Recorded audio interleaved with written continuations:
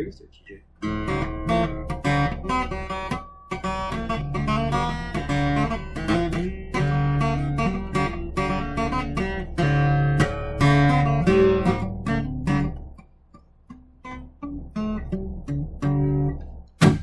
It is June 19th, 2020, 6:41 p.m. This is episode 966.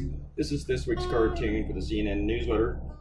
I have not written the blog for this or anything yet. I don't know if I'm going to write a long one for this. I'm going to go ahead and post a video for the cartoon. I had fun with this, and this is a pretty cool story in that most weeks I draw at least 10 ideas for CNN. Sometimes it's many more, a lot more. And I gotta tell you, whenever I do a whole bunch of cartoons to get to one cartoon, it can actually just take the enthusiasm out of it for me. It can just be really tough. In any situation with anything, it just is. And I do it to myself when I'm thinking about my next cartoon for my newspapers and stuff. I can just, if I not find that right idea and I go through a bunch of it, it'll just like ruin me.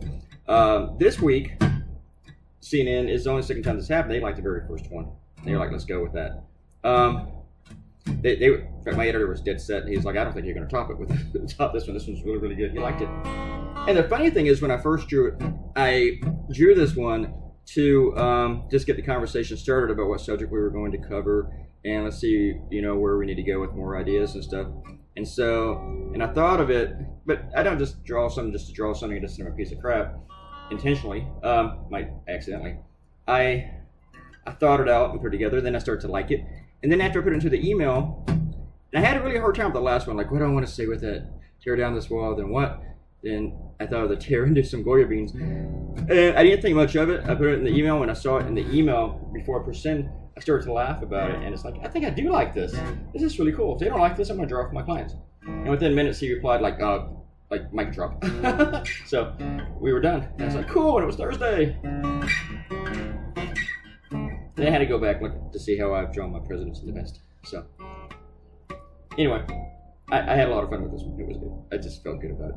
All right, Robert Cortina writes, I don't think most people understand your point regarding John Lewis here with the John Lewis cartoon, up in heaven. They're asking if he's there to cause trouble. I want to have to respectfully disagree with you, Robert Cortino. Or maybe I don't disagree with you. If people don't understand that point, then they don't understand John Lewis. They don't understand the issue. They don't understand that he is really big on that quote about causing good trouble. So, yeah, if they don't get that, then this one time I don't think it's my failure. I think it would be the reader's failure. I had a reader in Canada ask me on my blog yesterday, like, who's John Lewis? I never heard the guy. I didn't even respond to that. It's not my job to educate everybody. So I try to do something that everybody gets and be informed about. But speaking about being misinformed, here's TJ. Got a link to the New York Times. He's on the whole Steele dossier, ignoring all the other stuff that he's like, Trump doesn't lie. If 6 months later it's proven to be fact. You guys, this whole, and then he's like, ooh, boom, in your face. TJ. He's still complaining about the Steele dossier and that the FBI found problems with it.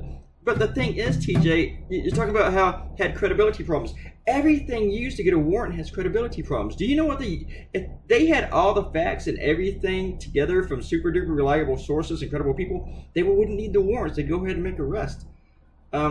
They get warrants based upon information from drug dealers, all the time. Drug dealers, crack dealers, prostitutes, gangsters, people with a personal grudge. This whole thing about, well, you can't rely on everything in the dossier. Not to press charges, you can't. Exactly right. To get a warrant, yes, you can. If you think that there's enough information there to get a warrant. To follow Carter Page. Let me put this in your face. You're defending a fucking Russian spy. Or an accused Russian spy.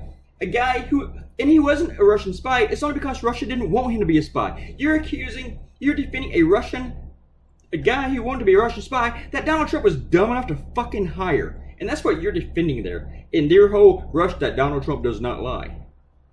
Seriously, dude. Stand up for your country instead of this fucking hero worship you got going. Cat Bubba, give me a good compliment. Thank you, Cat Bubba.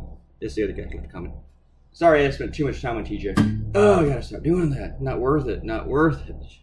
Alright, everybody. Have a good night. Talk to you tomorrow. Got my next idea, and I'm gonna draw it later. Bye.